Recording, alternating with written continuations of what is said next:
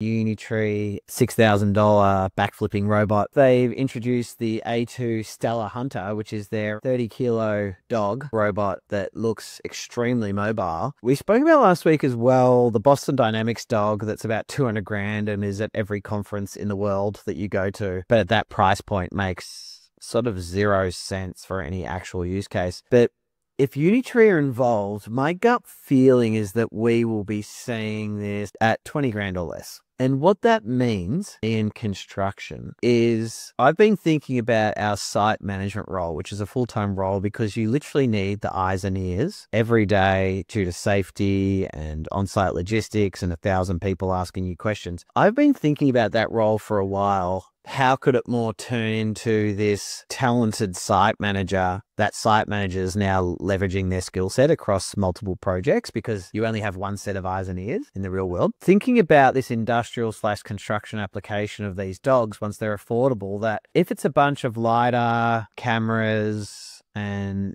sensory input, potentially we don't need to put the glasses on the human. Potentially we just have the dogs trawling around our sites, capturing all the data we want, because they could also be doing 3D scans for measurements of different items and checking quality and all that kind of stuff.